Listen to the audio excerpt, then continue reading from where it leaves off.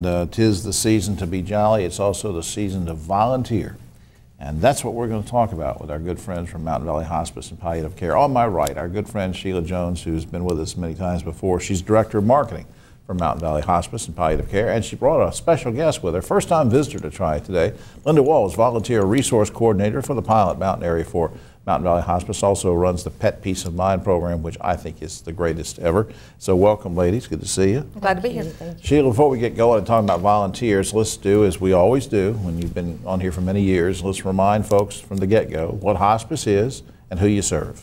We are Mountain Valley Hospice, and we serve 17 counties in northern North Carolina and Southwest Virginia.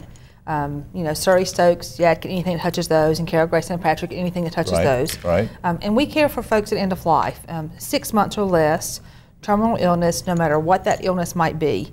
As long as they agree to services, we can take care of them. Right, and you can do that in the home or in the hospice home, and there's 2 of those now. We have 2 of those now, yes. One in Dobson, the Waltz Hospice Home, and the SCCU Hospice Care Center out of Yadkin County. Right. Now, let me just ask you very quickly, though.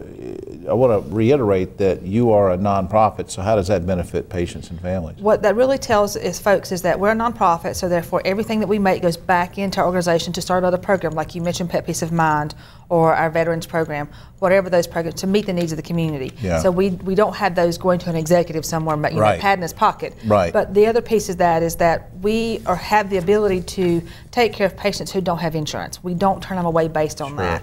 We look for other means and other ways. I know you have professional staff, you have chaplains, you have all sorts of people, doctors that come in and help. But how important are volunteers to hospice? Volunteers are the utmost importance. We could not do what we do without our volunteers. And I can't just say that. It's part of our regulations that we have to have a certain amount of patient contact hours done by volunteers. And you have great ones. Linda, let me go to you. Are you in need of volunteers now?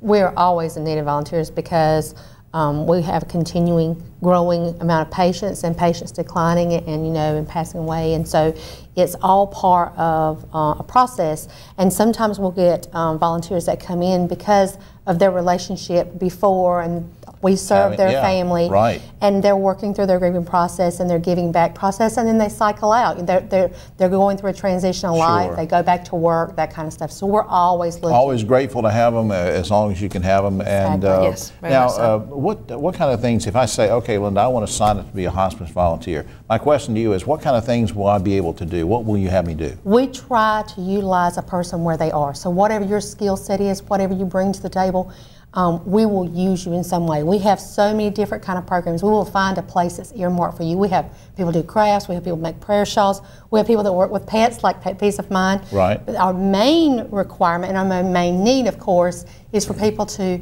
be with the patients, patient-family volunteers.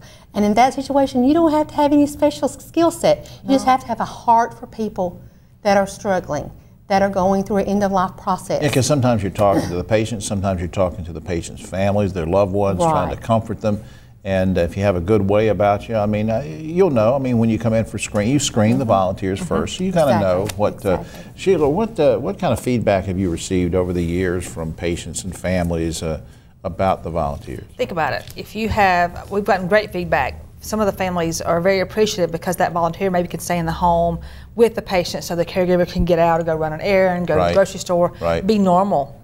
Because when they're taking care of someone in the home, it's 24/7, 7 days a week, it doesn't go away, so they can get out and have a couple hours of a break. It also gives that volunteer and the patient someone to have a companionship with. And let's make this clear too before time runs out, that just to reiterate a point you brought up earlier, hospice care can be given in the home or at a hospice home. And a lot of families say, look, I want to be, or a patient will say, I want to be at home throughout the duration, and that's fine. If it becomes something where the family, the loved ones cannot care for a loved one the way they want, then that's when they explore maybe going to one of the hospice We take care of that patient anywhere that patient calls home. Exactly. We've cared for patients who lived under a bridge, they live in a campground, we from campground to campground, wherever that person calls home. In a facility, we go to facilities, nursing homes, assisted livings, the whole 9 yards. Well, up on the screens, the information on the website, mtmvalleyhospice.org, and please look at that site for more information, all the ways you can help by donating time, money, be a volunteer, and help Linda in what she's doing. Thank you, ladies, Thank you for all so you do. Thank you. God bless you.